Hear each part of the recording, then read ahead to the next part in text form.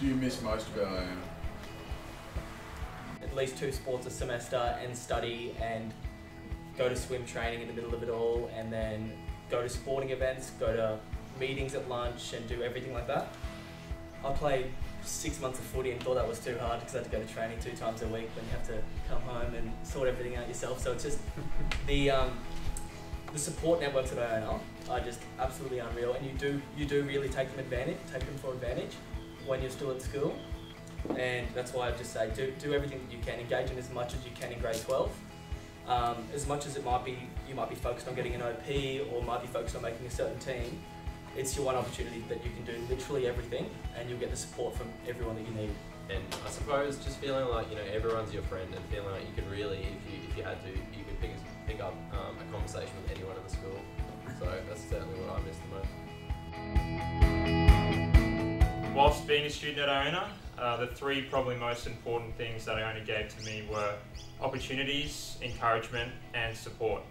I really tried my hand at everything here. I played every land sport possible. I tried to play a musical instrument a couple of times, and I did my best with the theatre.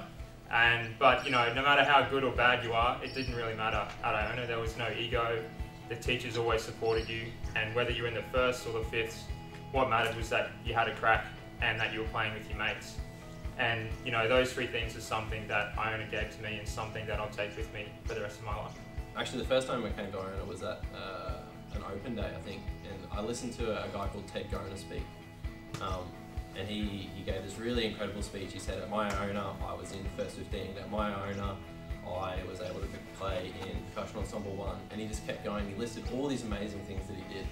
And I thought right then, right that second, that that's exactly who I want to be. And I think through my journey at Iona, from grade 8 to grade 12, I really realised a lot of those goals I set for myself from quite a young age, and it really gave me a strong sense of self that I'm quite self-confident these days, isn't it? But what Iona really gave me was a desire. Like, you come to Iona and you have immense opportunities, and you don't have the facilities to pursue those opportunities outside of Iona anywhere near as much as you can when you're at school. You come to school, and I was never musical at all. I was never into my theatre or anything like that. But especially in my later years in grade 11 and grade 12, I had a desire to go and support the boys in the theatre and in the music, because that's what they were exactly doing for us when we were young. For me, what Iona gave me was that I could be who I wanted to be at Iona. I think there's some schools around that don't have certain co-curricular activities, or don't let you have the opportunities to do things within the community, and also coming back as old boys to coach or to help out wherever you can. So for me, it was allowing me to be me, allowing me to play music, play percussion, public speak, play sports, get to have opportunities through the community to help, well, example like Darling Point, going there this year that you guys went on, it's an amazing experience. And for me, again, it's the connections that you get. And for me, with that connection with Darling Point, I'm able to now work, a day a week there as a teacher aide.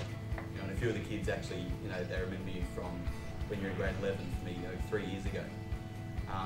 So, Iona's a great place that allows you to be who you want to be.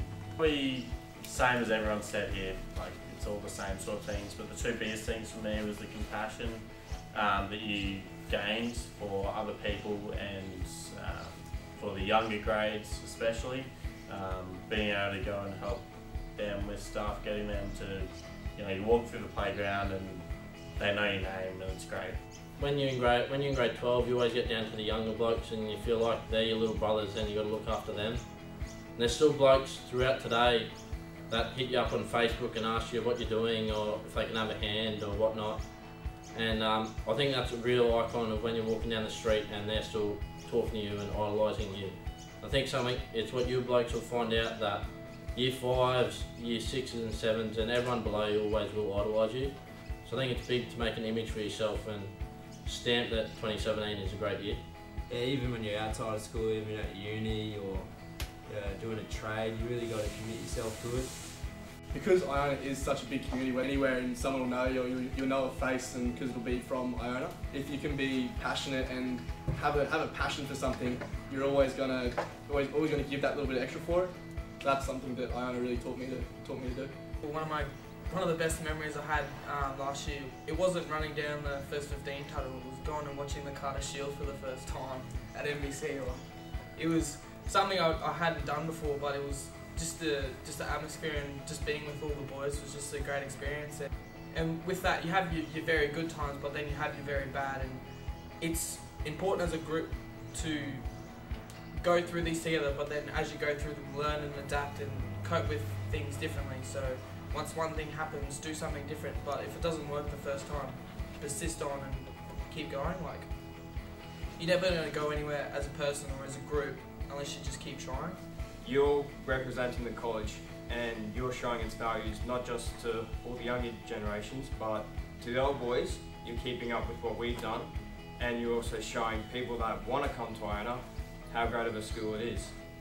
You always, as an old boy, and especially all of us, we always stay connected with going to some of the musicals, going to sporting matches, having old boy activities, and I mean, you always stay connected no matter what. You still speak to friends, you still feel a part of the community no matter what. What I mean by that is, like, when I came to school in year 5 for the first time, I wasn't really sure where I fit in or where I really sat. But as the years went on, I really found a home and a family, and even when I wasn't the most academic student, I was able to find myself fitting in other areas of the college. Something powerful is the fact that we have a responsibility to look after the younger students as well, and I really enjoyed that part of my journey.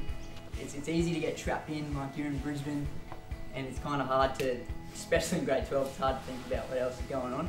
But if you really think about it, guys, you're in the safest country, in one of the best schools, and of the best school, you're the cream of the crop. So you're the cream of the crop of one of the best schools in the safest country. So when you think about those three things, you guys have got the most potential out of anyone in the world, your potential, so it's your responsibility.